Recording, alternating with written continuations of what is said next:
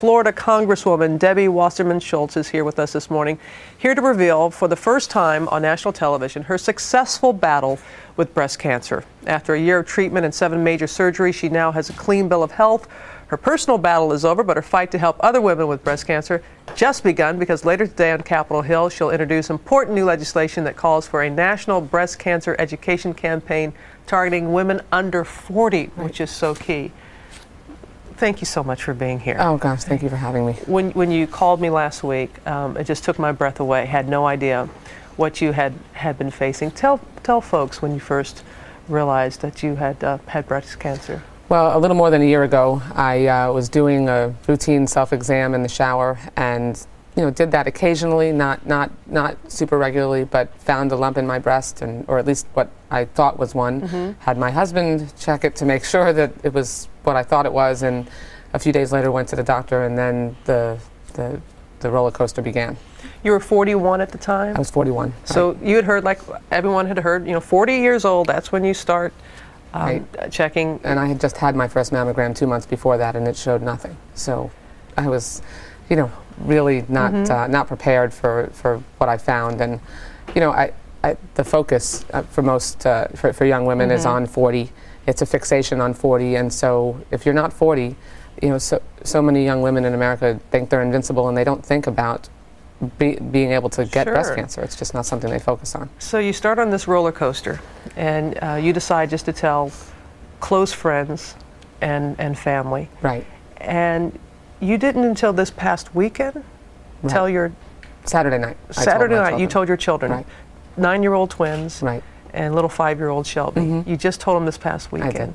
How did you sit them down and tell them? What did you tell them? I didn't sit them down. I did it more casually. My daughters were in the playroom watching TV. I just, I had my daughter Rebecca mute the television and just, sort of casually mentioned, remember last year, they knew I had surgery. And I said, remember last year when Mommy had all that surgery and I told you that, I had something inside my breast that needed to come out because it didn't belong there. I said, well, what I had was breast cancer. And, my 9-year-old Rebecca's eyes got really big, and Shelby was, only half paying attention. And I said, but it's okay now. Everything's fine. I've gone through all the procedures I need to go through, and I'm going to be okay. And I just wanted you to know, because I'm going to introduce a bill, and they know what that is. Right. They're going to introduce a bill to try to help other young women who might face breast cancer, so that they can know what their risks are. And it was good. And then I brought my son in, who was at baseball. When he came in a little bit later, I sat him down on the couch too, and it was very important to you. His reaction was funny. What was his reaction? He was like, "But you're okay, right, Mom?" And I said, "Yeah, no, I'm good." Shelby said the same thing. Jake said, Jake was asked me a couple questions. Shelby said, "But you're okay, Mom, right?" And I said, "Yeah, I'm fine." She said, "Okay, good." And then she ran off to play, and Rebecca had the most questions. Well, we have video of you with your family in September while you were going through this. Yes. And you're vibrant, you're working, you didn't miss any work. No. You scheduled your surgeries around congressional breaks and that. It was very important. You wanted to live your life. I did. I really wanted to make sure that I could protect my children. I mean, they were 8 and 4 when I was diagnosed, and I wanted to make sure that I could confidently, with a clear conscience, tell them that Mommy was going to be okay. And I didn't want it to define me. I wanted to make sure that I could get through the year, as Debbie Wasserman Schultz, mom, Congresswoman, hot wife. Wow.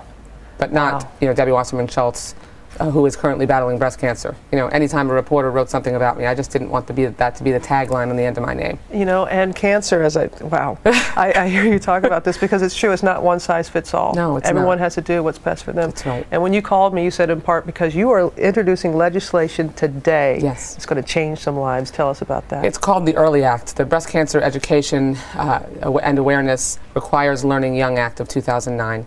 And it's designed to educate, it'll kick off a national education and awareness campaign focused on young women, because young women do think we're invincible, and we don't think about it. And it'll also focus on educating physicians, because so many times physicians blow off a young woman when she comes in with symptoms or warning signs, because they don't focus on that young women can get breast cancer. And we fight with insurance companies because they're saying, what, you're not 40 yet. That's right. It's a constant battle, but even the diagnostic testing for younger women may not get covered, and then you're struggling on the phone with your insurance company.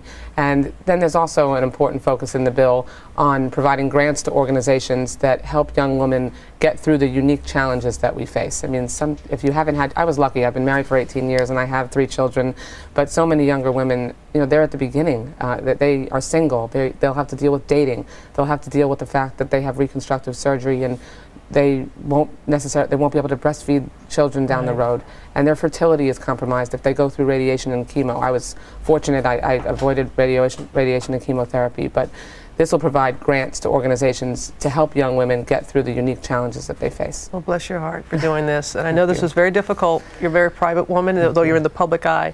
I'm glad that your family took it so well. Why not? You are such a shining example. My husband and my friends and family were wonderful, and now I hope that we can educate young women across the country. Well, we'll do it. Thanks. Thanks so much. Thank you very, very much. All the best to you. We look forward to that legislation today. Thank you. Thank you.